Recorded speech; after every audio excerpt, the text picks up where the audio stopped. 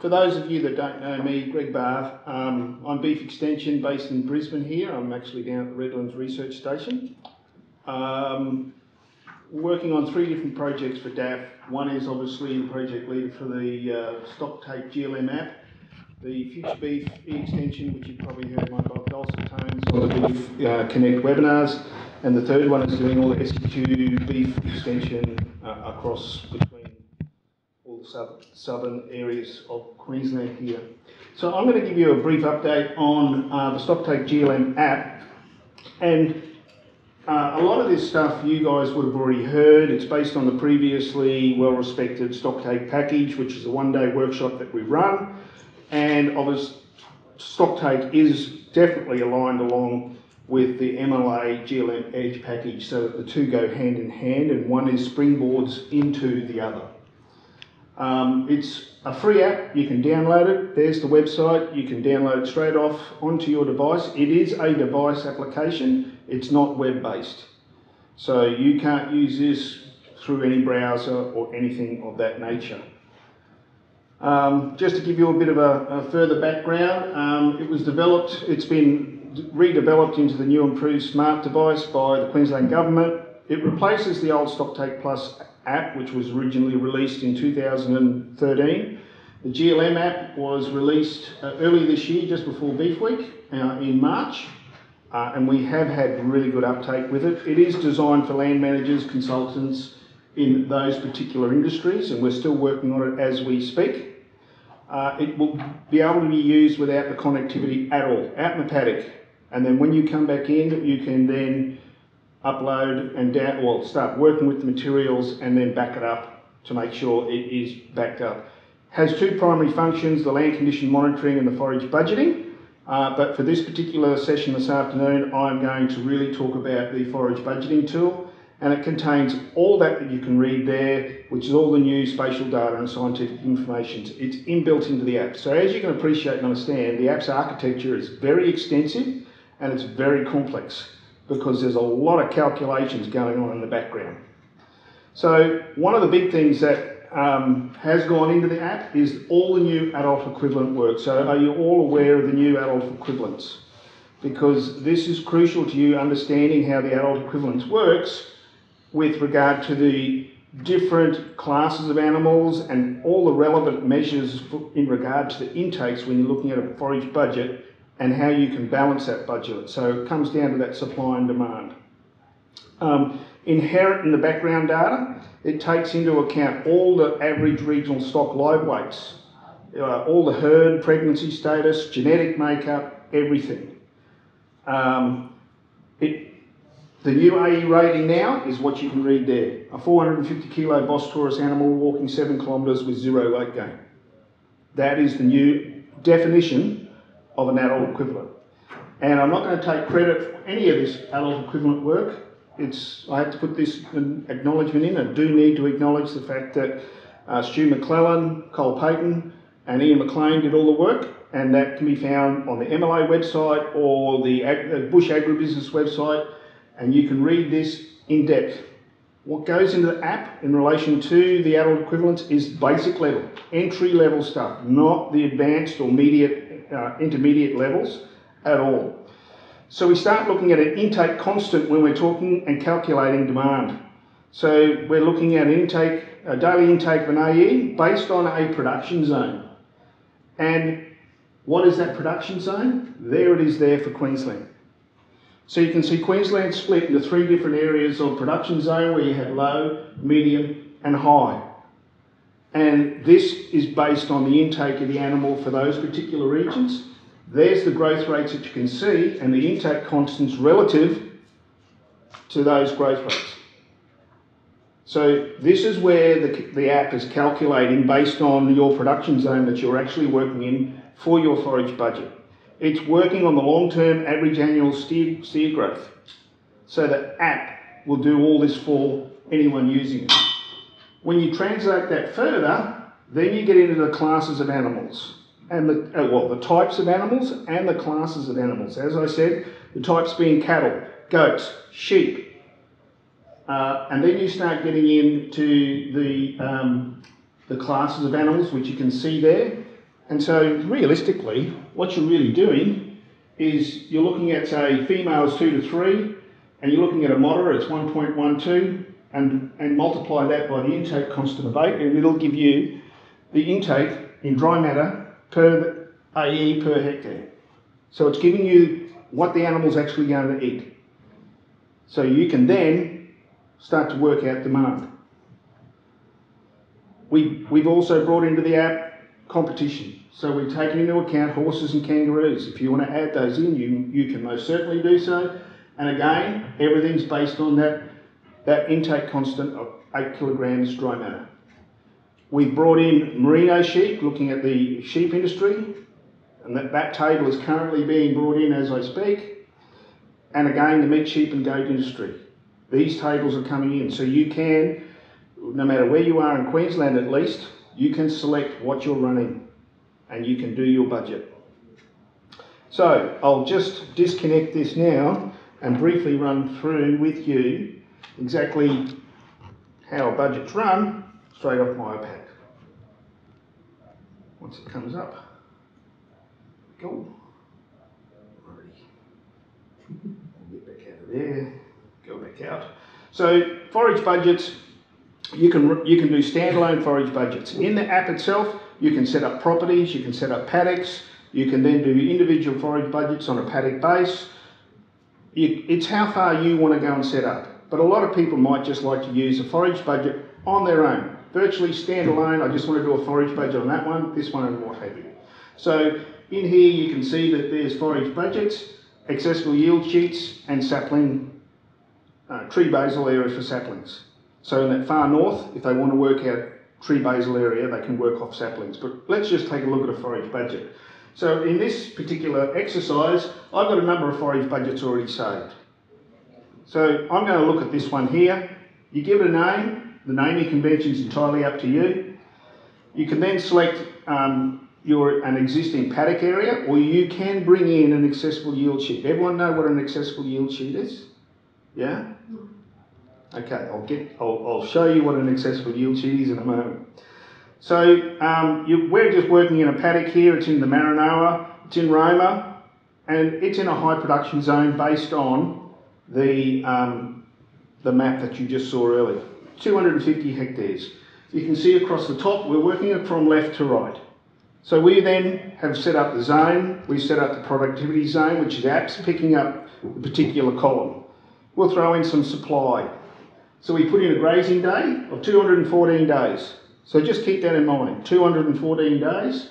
We then go down the sheet to fill in everything that we want to do. One thing that we have put in is put in the little information icon, so you can just click on it and it'll give you, the user, an idea of what's doing it. You'll see down here, this information icon here. If they want further details, it will take them off to the library within the app, and this is all remote. They can be out anywhere in the paddock. It'll tell them what to do. So for tree basal area, it'll tell them what to do. So you put in your detachment, you put in what's unpalatable in the paddock. So we now have a starting yield. We've done our starting yield, and then we're starting with 2,500. And you do that either through pasture cuts, or if you want to use, SIBO labs or whatever. As long as you're confident in the information you're putting in, it's like everything. Put rubbish in, you're going to get rubbish out. Just follow everything down. Use the information icons to watch it.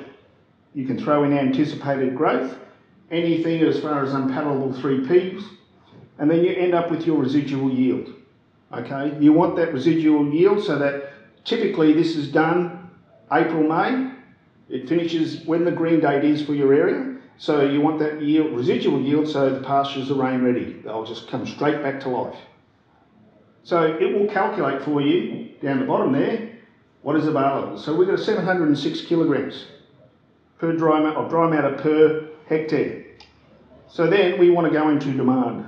Now for this exercise, I've thrown in 65 head, 2 to 3 year old steers. The app automatically calculates it's 104 AEs, based on the table that you saw there for the class of animal, for the production zone and that intake constant. There's your demand. And there's your results. So you can see here, if you go back, we had 104 animals for that paddock. It's saying for that grazing period of 214 days, it'll take 110. So the budget balances. You can see a lot of it here, the feed in a proportion of palatable pasture. When you click that icon, it says 30% or less to give you the best diet quality in the paddock. Because as we all know, cattle are fussy eaters. They'll pick all the nice juicy stuff first before they get to the rubbish. So that is a clear indication of diet quality. So based on the fact that we wanted to put in 104 and we got 110 at 37%, you do that little bit of math and you can say, well, we're almost on the money of 30%. Okay? Now, what we are thinking of doing is putting a back calculation in for the user. So when you come back here to your demand and you're putting in 65 head of 2 to 3 year old steers and you come to your supply and it goes, it ain't going to balance. You've got two things. You can either reduce your grazing days or you can reduce the number of head.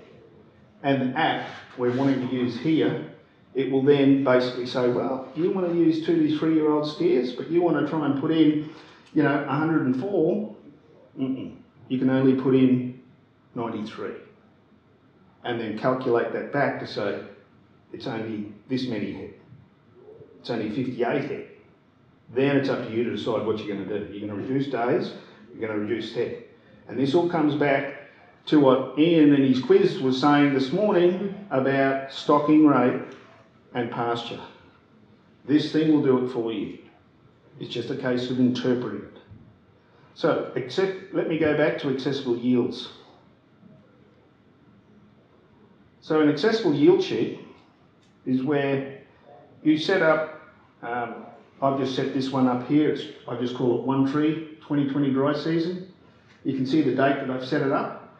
So if you can imagine that you have a paddock and you've got a bit of hill country and then you've got some flat, good grazing country, and you might have a stream running through it, or you might have some really poor areas where they're scalded areas or something, and you got limited pasture growth.